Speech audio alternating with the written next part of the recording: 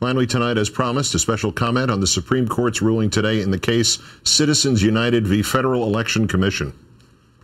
On the cold morning of Friday, March 6, 1857, a very old man who was born just 8 months and 13 days after the Declaration of Independence was adopted, a man who was married to the sister of the man who wrote the Star-Spangled Banner, a man who was enlightened enough to have freed his own slaves and given pensions to the ones who had become too old to work, read aloud in a reed-thin voice from a very long handwritten document.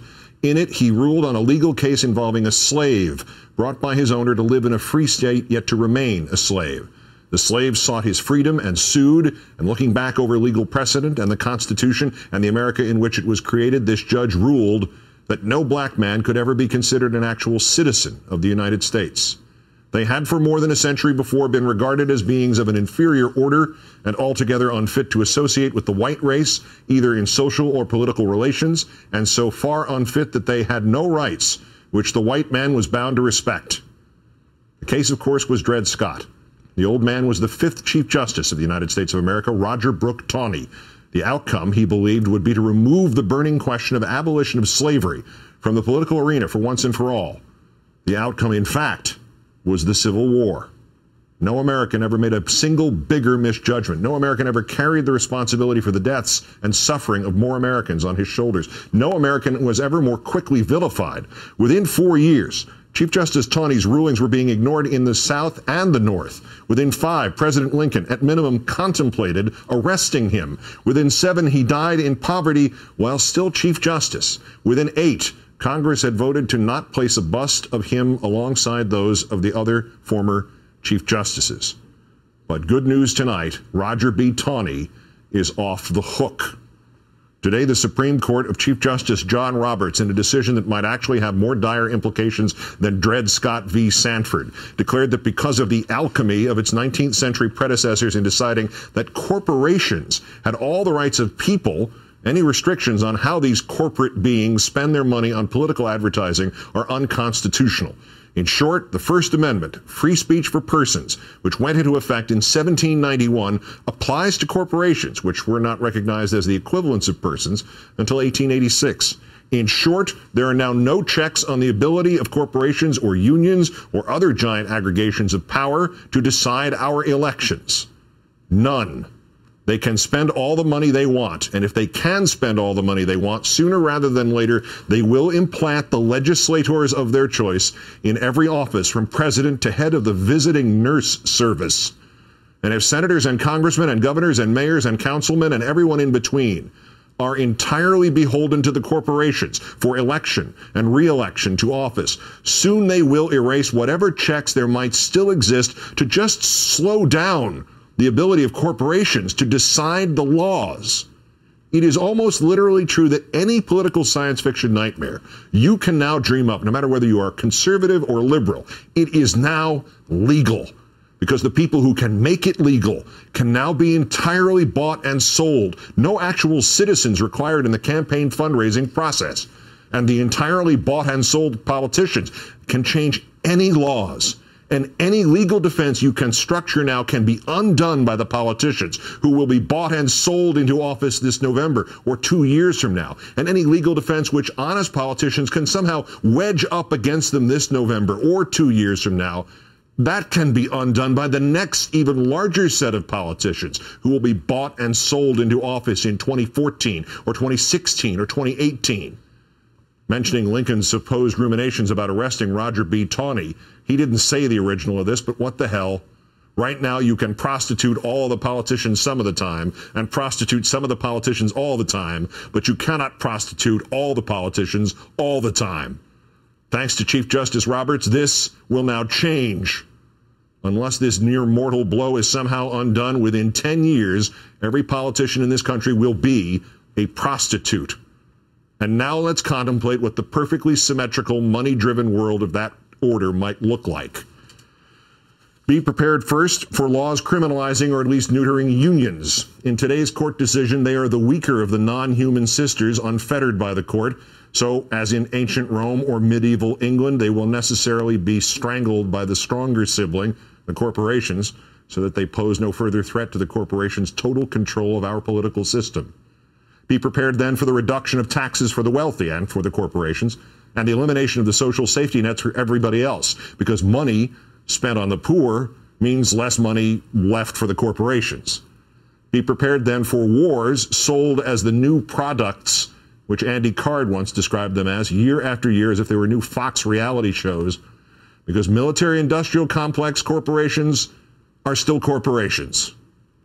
Be prepared then for the ban on same-sex marriage and on abortion and on evolution being taught and on separation of church and state. The most politically agitated group of citizens left are the evangelicals. Throw them some red meat to feed their holier-than-thou rationalizations, and they won't care what else you do to this corporate nation. Be prepared then for racial and religious profiling, because you've got to blame somebody for all the reductions in domestic spending and civil liberties just to make sure the agitators against the United Corporate States of America are kept unheard. Be prepared for those poor, dumb, manipulated bastards, the Tea Partiers, to have a glorious few years as the front men, as the corporations that bankroll them slowly unroll their total control of our political system.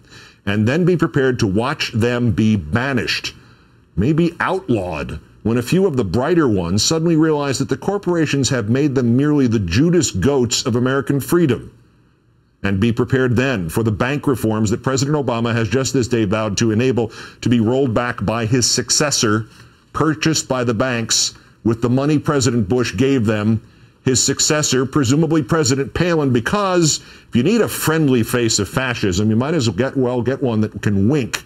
And if you need a tool of whichever large industries buy her first, you might as well get somebody who lives up to that word, tool. Be prepared for the little changes, too. If there are any small towns left to take over, Walmart can now soften them up with carpet advertising for their Walmart Town Council candidates, brought to you by Walmart. Be prepared for the Richard Mellon scapes to drop such inefficiencies as vanity newspapers and simply buy and install their own city governments in the Pittsburghs. Be prepared for the personally wealthy men like John Kerry to become the paupers of the Senate, or the ones like Mike Bloomberg, not even surviving the primary against Halliburton's choice for mayor of New York City. Be prepared for the end of what you're watching now. I don't just mean me or this program or this network. I mean all the independent news organizations and the propagandists like Fox, for that matter, because Fox inflames people against the state. And after today's ruling, the corporations will only need a few more years of inflaming people before the message suddenly shifts to everything's great. Glenn Beck and Rush Limbaugh don't even realize it. Today, John Roberts just cut their throats, too. So with critics silenced and bought off, and even the town assessor who lives next door to you elected to office with campaign funds 99.9% drawn from corporate coffers, what are you going to do about it? The Internet. The Internet. Ask them about the Internet in China. Kiss net neutrality goodbye. Kiss whatever right to privacy on the net you think you currently have goodbye. And anyway, what are you going to complain about if you don't even know it happened? In the new world unveiled this morning by John Roberts, who stops Rupert Murdoch from buying the Associated Press? This decision, which in mythology would rank somewhere between the bottomless pit and the opening of Pandora's box, got next to no coverage in the right-wing media today, almost nothing in the middle, and a lot less than necessary on the left. The right wing won't even tell their constituents that they're being sold into bondage alongside the rest of us. Why should they? For them, the start of this will be wonderful. The Republicans, the conservatives, the Joe Liebermans, the Tea Partiers are in the front aisle at the political prostitution store. They are specially discounted old favorites for their corporate masters. Like the first years of irreversible climate change for the conservatives, the previously cold winter will grow delightfully warm. Only later will it be hot, then unbearable, then flames. And the conservatives will burn with the rest of us, and they'll never know what happened. So what are you going to do about it? Turn to free speech advocates? These were the free speech advocates. The lawyer for that homunculus who filed this suit, David Bossie, the lawyer is Floyd Abrams. Floyd Abrams, who has spent his life defending American freedoms, especially freedom of speech. Apparently, this life was spent this way in order to guarantee that when it really counted, he could help the corporations destroy free speech. His argument, translated from self-satisfied legal jargon, is that as a function of the First Amendment, you must allow for the raping and pillaging of the First Amendment by people who can buy the First Amendment. He will go down in the history books as the quisling of freedom of speech in this country. That is, if the corporations who now buy the school boards which decide which history books get printed approve, if there are still history books. So what are you going to do about it? Russ Feingold told me today there might yet be ways to work around this, to restrict corporate governance and how corporations make and spend their money. I pointed out that any such legislation, even if it somehow sneaked past this, the last U.S. Senate, not funded by a generous gift from the Chubb Group, would eventually wind up in front of a Supreme Court, and whether or not John Roberts was still at its head would be irrelevant. The next 9 men and women on the Supreme Court will get there not because of their judgment, nor even their politics. They will get there because they were appointed by purchased presidents and confirmed by purchased senators. This is what John Roberts did today. This is a Supreme Court-sanctioned murder of what little actual democracy is left in this democracy. It is government of the people, by the corporations, for the corporations. It is the Dark Ages. It is our Dred Scott. I would suggest a revolution, but a revolution against the corporations that make all the guns and the bullets? Maybe it won't be this bad. Maybe the corporations, legally defined as human beings, but without the pesky occasional human attributes of conscience and compassion. Maybe when handed the only keys to the electoral machine, they will simply not redesign America in their own corporate image. But let me leave you with this final question. After today, who's going to stop them? Good night and good luck.